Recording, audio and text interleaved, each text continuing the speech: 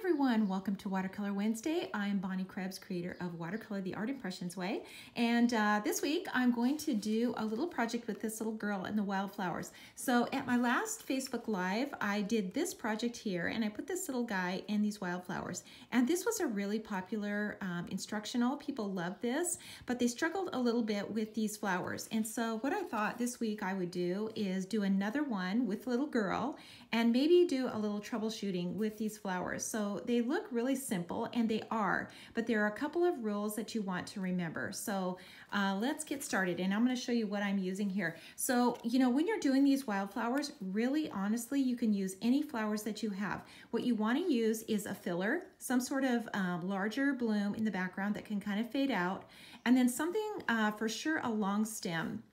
Something that's a little more detailed like this one. Now you can use any. What you also don't want to use is a giant bloom unless you're putting it way behind the character. In other words, you're putting it way in the foreground. So try not to use anything that's too huge. Use a smaller bloom, you know, like I said, more of a filler flower and then more of a detail. So you'll kind of have a mix of the two. So really, I'm going to show you what I'm using, but like I said, you can use what you have.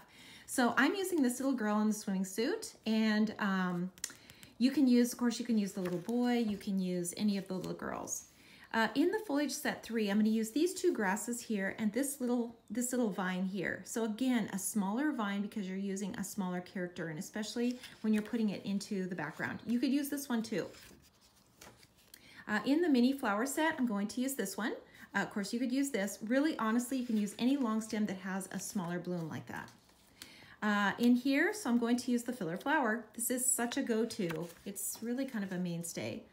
And here, I just grabbed this one. So honestly, what I did was I pulled out my flowers and I grabbed about 5 of them, and then we're ready to go. So here's another one that you could use. This would be a really good one to use in the background because it is more detailed and it gives you a little more definition. And really what you're trying to do is do something different. Here's another one. Like honestly, you could use any of these.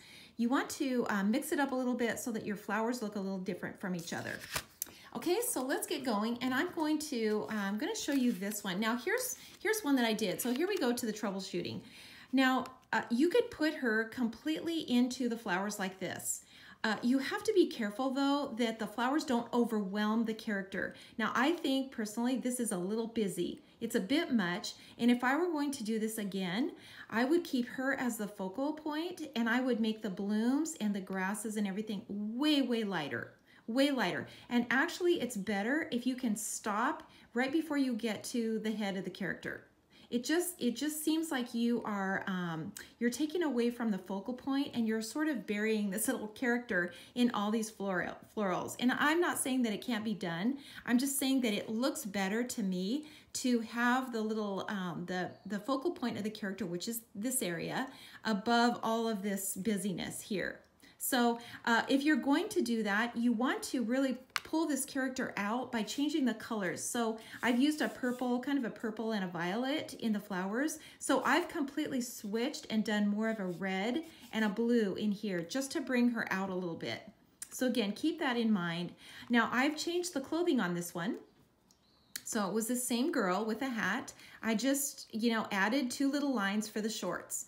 That's really all I've done, and we can do that on this one. We can change the clothing. One thing though, when you're making a shirt instead of a swimsuit, this is tight on the body, so it's not going to have any white, because white is catching the light, and white means an edge, and an edge, you know, on clothing means that the clothing is wrinkled. So you can see these little white areas that I've left in here for the clothing, and that gives you the idea that it's loose. So when you're doing a swimsuit, you don't need to have that, although you do need to have a little dark area. See right around here where her little booty is. Just put a little darker area around there. So keep those things in mind. The other thing about this, when you're doing the clothing, this is really important how these lines go. So if you make an arc that goes up, you are really, you know, bringing this character forward. And she's gonna look like she's got her hair down in the front of her face and her hat covering her face. And this will look like the front of the character.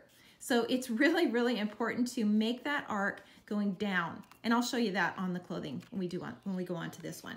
Okay, so let's go ahead and get started on here. And let's start out by putting in that character and getting that done. So I'm going to ink this little girl up, and of course I'm only going to ink the top, to the tops of her legs. So I'm leaving the lower area off, and I'm going to just use a light color. So this is a 992. It's sort of a grayish brown, and it will work great. And you know, you don't really need to you know, have a straight line across here. You just want to show that the legs, you know, are sort of buried into the grass. So there we've got our little character. Now let me just show you what I mean by the lines. So if you were to make this line up like this, do you see how that knee comes forward now instead of back? The knee comes forward, and it looks like this little girl has got her hat down over her face. So it really makes a difference. And sometimes these little things, you know, you can look at your image, your painting when you're finished, and it will just bug you because your eye knows that it's not right. And it will bug you and you don't know what it is. But it really is something as simple as how you make the line. Now see, when we make the line like this, see how that changes the character? She's leaning forward a little bit, her legs are bent this way, and this is the back now of the character. Okay, so let's go ahead and add some water now to her. And we don't need to do a lot. So we're just pulling a little color out of the lines, and especially when you're doing the skin, don't pull out a lot of this color. We're gonna add color to her, so we don't wanna muddy up her skin tone too much. And then we'll come down around here. So pull this color out. Of course, you know, she's a contour, so she's got a rounded body. So you don't want to, I mean, you want to make sure that you're seeing a bit of a highlight there. Now this hat is tipped. So you would think that the top of the hat, the highlight would be here, but actually it's here. It's at the very tip because the hat is tipped backwards. So the top of the hat is actually not the top of the image. It's this area right here and this area here. So this is where your highlight is.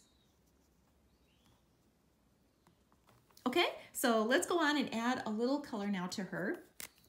And if you watch the Facebook Live, you can see how to change the ethnicity of this little character, which is super easy to do. You can make her as dark or light as you would like. So even the tops of the arm, now see the hat tips backwards. So you are going to see a highlight on the top of her little shoulders. And it's better not to overwork the skin, it really is. You can always come back and add a little more color to it. Okay, so let's add some color now to her little top. And by the way, that was a 912 that I used for her skin. And this is a 379.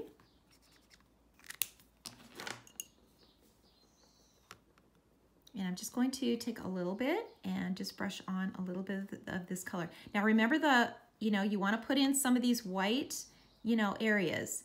So don't worry about it too much. Just leave some little places white, just so you can see where her little shirt would be a little wrinkled. And all of these things add to the dimension of your character. You know, we don't want it to look like a coloring book. That's the last thing we want.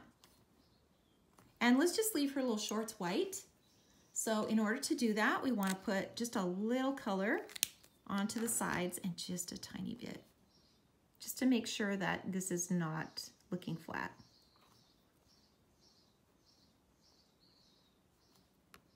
And let's put just a little bit of a dark edge. And what that does, this little darker edge, that brings it away from her little booty. So here she is, her little bottom is here, and this is darkening this area, so it's pulling her shirt down and around. And you can add some detail now to it. Don't worry about being too careful with this. Remember, you want to follow the contour of the body.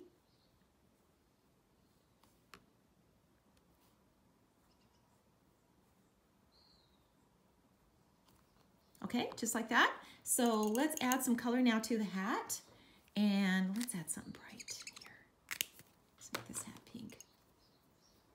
If this were my little granddaughter, she would have a pink hat for sure. Granddaughters, both of them, all three of them would. Okay, so we're leaving that highlight. And we're leaving the highlight at the top as well. So stay in each section. Always remember to do that. Start light, and then you can always add more color as you go. So you can just do another pass and add more color in here. And we're seeing that highlight on the edge where the light is catching that edge.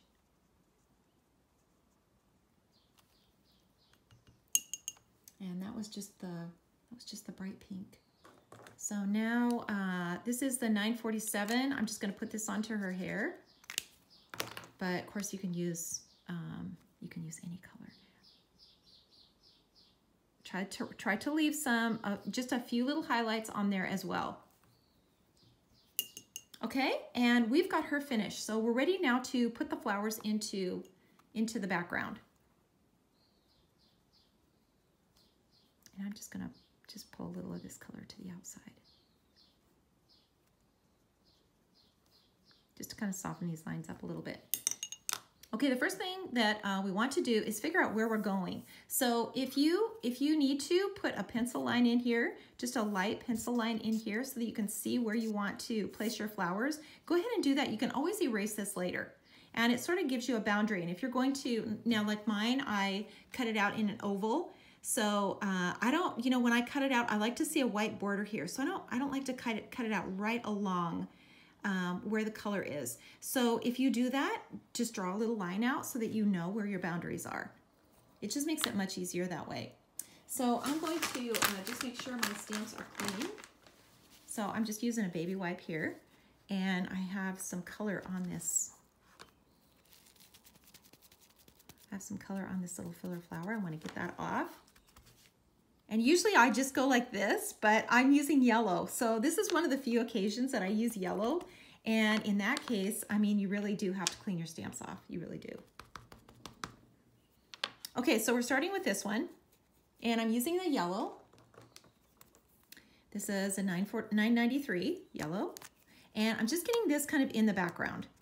So again, you just want to just put this in kind of wherever, kind of random.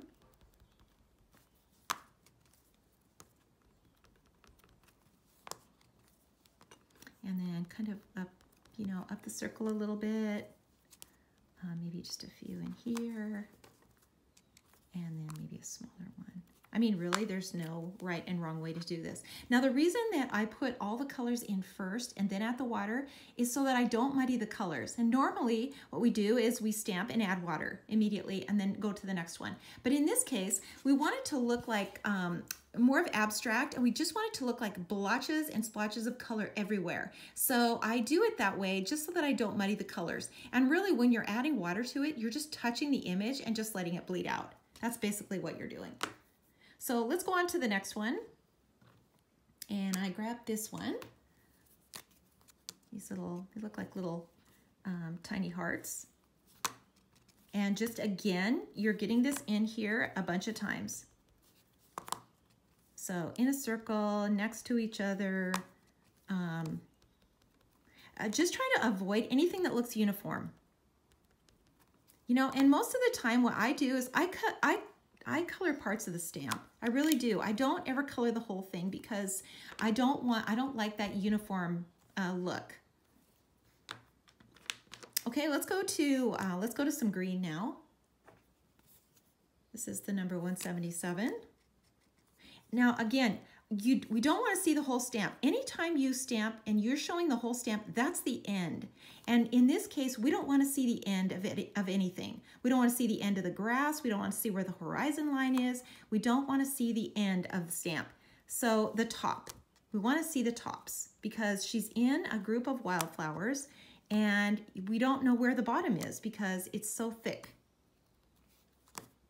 So just the tops.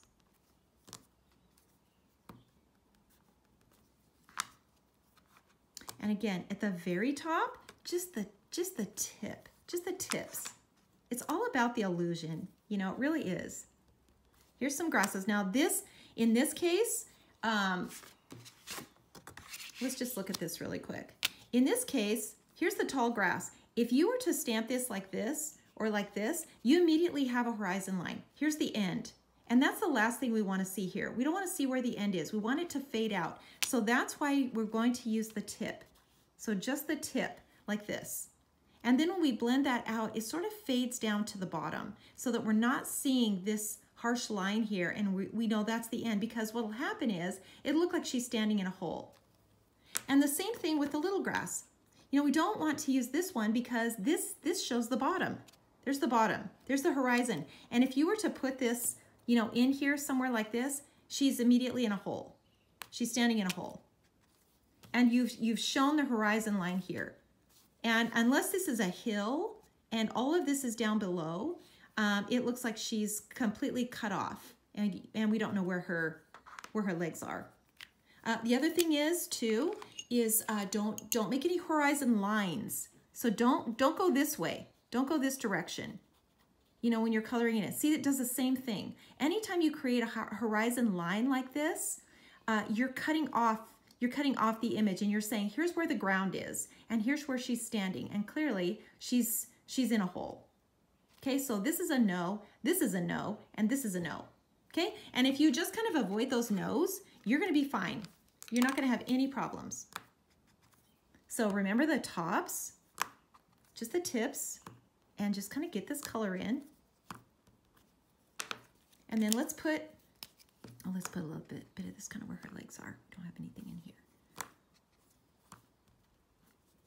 So see here, we don't know where this is really ending. And when we add water to this, it's just gonna kind of blend out. And you can see I've also kind of kept it away from her body a little bit. So she's pretty light, and the colors that she has that she's wearing are light. So we don't want to muddy her up too much either.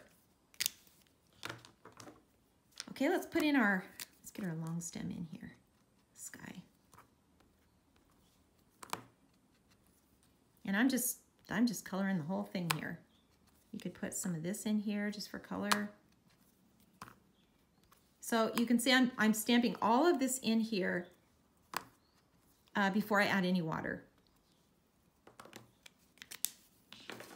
And it looks like a big mess. So never panic at this point in the game, because it's gonna all come together.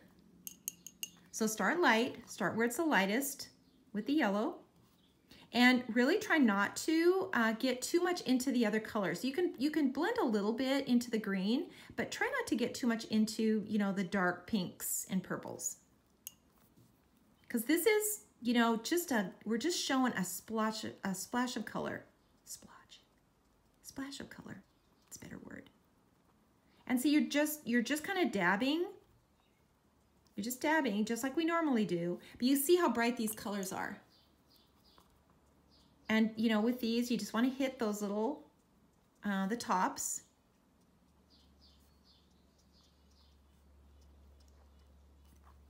Down in here. And then let's hit the grass. So we're dragging this grass down, but we're not seeing the end of it.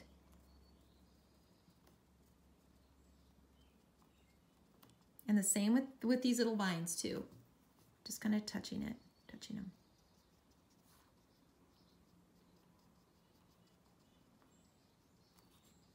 And you're getting the idea that there's just a bunch of different things growing in this wild grass, and she's standing in the middle of it and wishing she had a basket to pick all these flowers.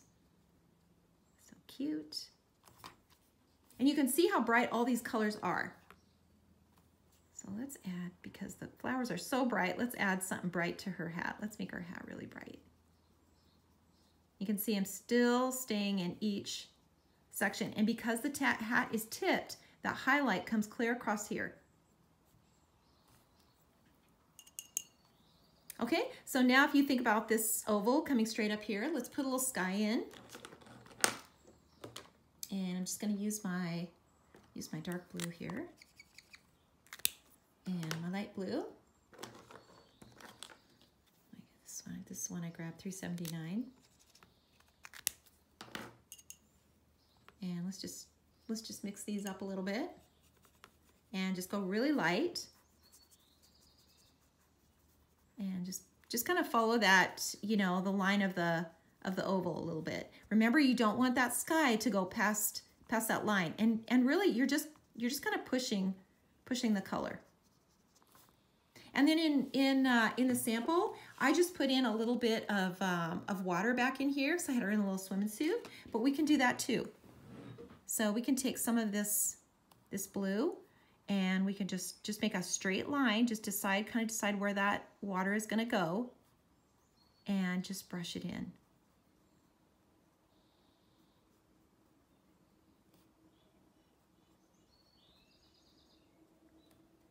So you get the idea that there's water.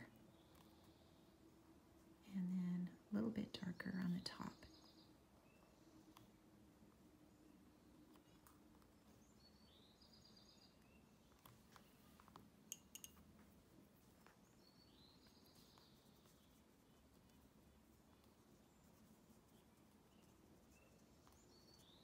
Okay, that looks pretty good. So, sign and date.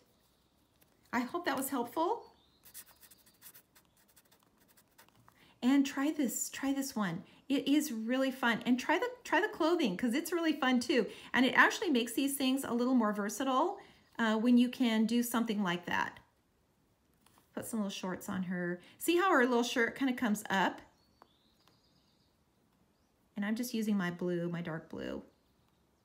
Fine tip.